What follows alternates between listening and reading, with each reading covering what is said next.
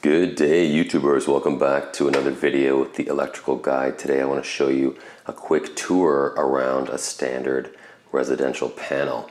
So let's start with the main breaker here. This is a 100 amp breaker. So the main breaker is attached to this side and this side.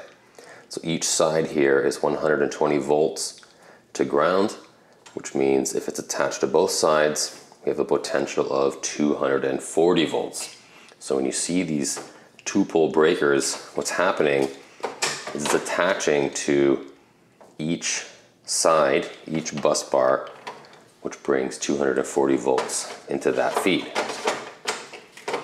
So next we'll move on to the neutral bar. We have a neutral connection here at the top, and this entire bar down the side is all neutral connections, all these screws. We've got the same thing on this side, and usually these are connected. This one's connected down here with a steel bar that connects the neutrals to each other. So this is all kind of one common terminal on each side. Then we've got our ground connections. This is where we attach all of our bonding conductors. And we've got a couple different places that we can do that. We could even put them, a couple extra ones here and here. So they're a little bit customizable as to where they go. And I'd like to also point out back here, we've got a strap that connects the neutral bar to the back of our panel.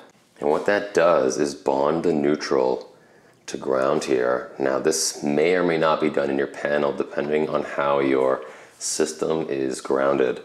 But a lot of the times you'll get this from the manufacturer already attached. Sometimes the screw is green. Sometimes our ground connections here are also green screws, depends on the manufacturer.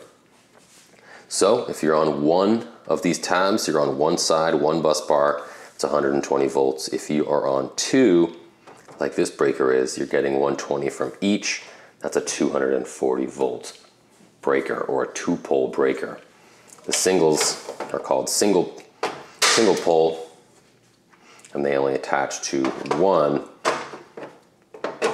of the blades there. All right, so now you know what you're looking at in your panel here. So just to recap, we've got our neutral bars. These are gonna have a potential of 0 volts. We've got our ground connections, also a potential of 0. They're attached together with this strap back here. And then we've got our bus bars, which are the 120 volt live, hot, if you will, dangerous to touch, where our 2-pole or our single pole breakers snap into to feed the circuit. Thanks for watching another video with the electrical guide. Hopefully you've learned kind of what's going on in your residential panel. Hope to see you for the next one.